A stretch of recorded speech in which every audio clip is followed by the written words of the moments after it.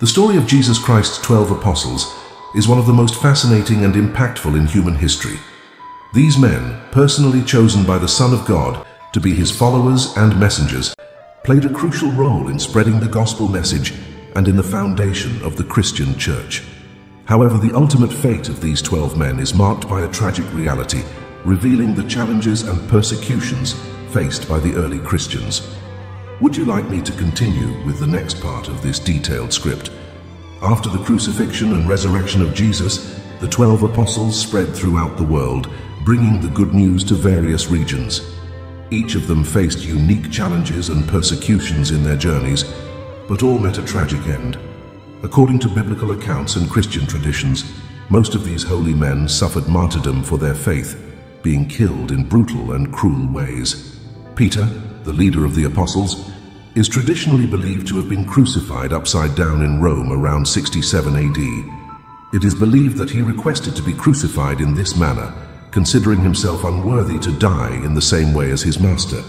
On the other hand, the apostle Andrew, Peter's brother, is said to have been crucified on a cross shaped like an X in the city of Patras, Greece. James the Greater was the first of the 12 apostles to be martyred, being beheaded by order of King Herod Agrippa I in Jerusalem around 44 AD. His brother John the Apostle is the only one of the 12 who did not suffer martyrdom, dying of natural causes in Ephesus, Asia Minor around the end of the 1st century.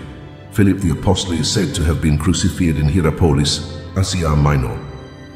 Bartholomew, also known as Nathanael, is traditionally associated with martyrdom by flaying in Albania. Matthew, the tax collector who became an apostle, is said to have been killed by spear in Ethiopia.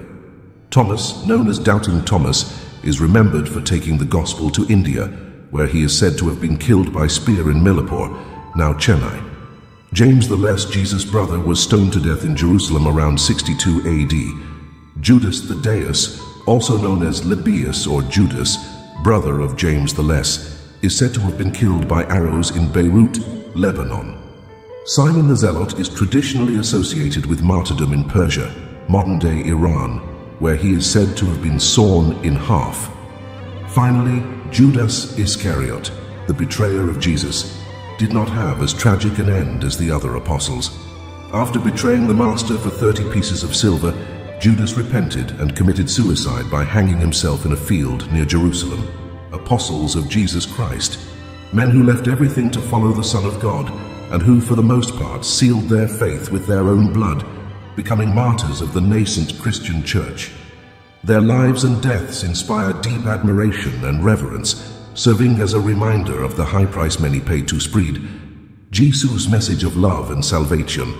The stories of Jesus' 12 apostles are often portrayed in art, literature, and cinema, reflecting the profound impact these men had on human history. Their lives and deaths are remembered and celebrated by the Christian Church, serving as an example of sacrifice and dedication to the cause of Christ. Despite the adversities and persecutions they faced, the apostles of Jesus left a lasting legacy. Their lives and testimonies were instrumental in spreading the gospel message and founding the Christian Church. They became models of faith, courage, and devotion, inspiring generations of believers.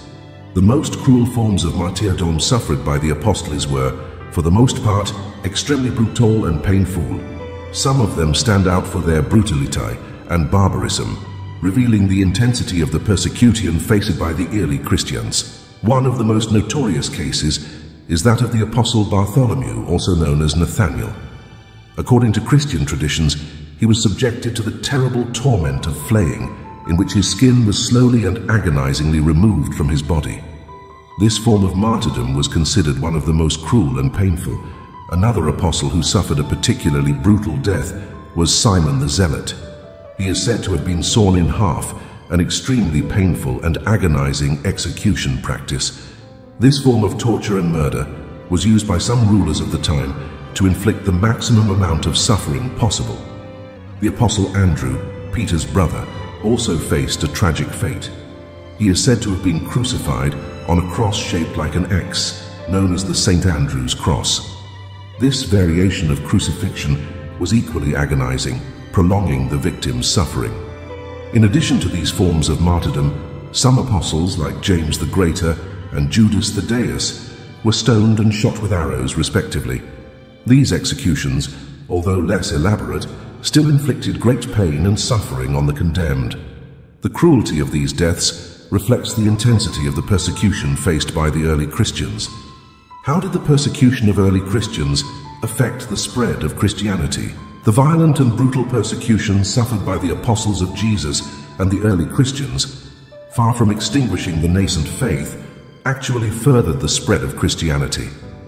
Paradoxically, the blood of the martyrs became the seed that made the Christian church flourish and spread throughout the known world at that time. Despite torture, executions, and attempts to eradicate the new religion, the courage and unwavering devotion of Christians inspired many to convert to the faith in Christ. The deaths of the apostles and other believers, far from intimidating Jesus' followers, served as a powerful testimony to their faith and the truth of the gospel. As Christians were persecuted and killed, their stories spread, touching the hearts of many who were impressed by the strength of their conviction. This determination to face death, rather than deny their belief, attracted new converts who joined the Christian cause with even greater fervor, challenging the efforts of authorities to suppress the new religion.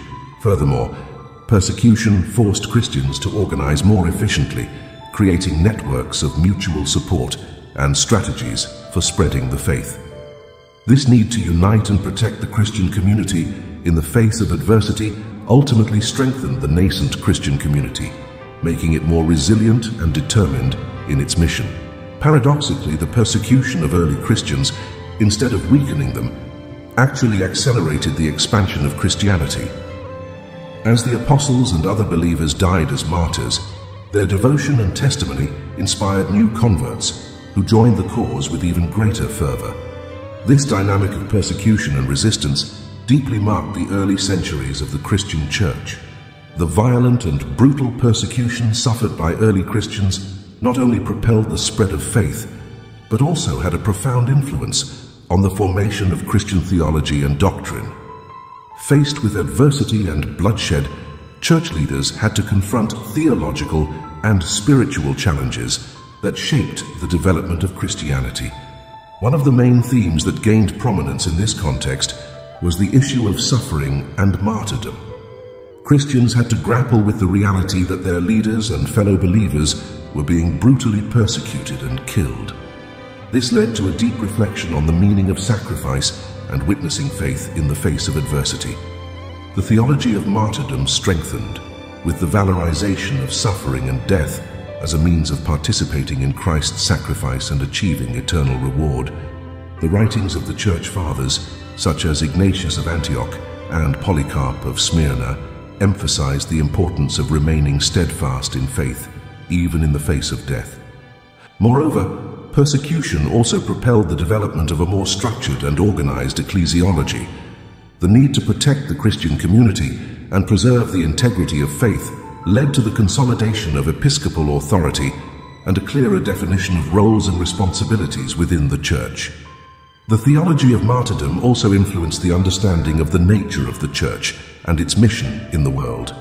Christians began to see themselves as a community of faithful willing to endure suffering and death for their faith, becoming a living testimony to the truth of the gospel. This experience of persecution and martyrdom also contributed to the development of a deeper spirituality rooted in faith. Christians learned to find strength, comfort, and hope amidst tribulations, developing a closer relationship with God and the community of believers. I thank each and every one of you for being part of this journey. May each video be a light on your path, a compass guiding your steps towards love, peace, and inner harmony. Leave your like, comment, and share with anyone you feel needs the word and knowledge. Stay blessed. Amen. We want to thank all our subscribers or Not the Spiritual Direction channel for following us and enjoy our content that are made with great dedication and love. And if you haven't signed up yet, sign up and help us reach more people. Stay with God. Amen.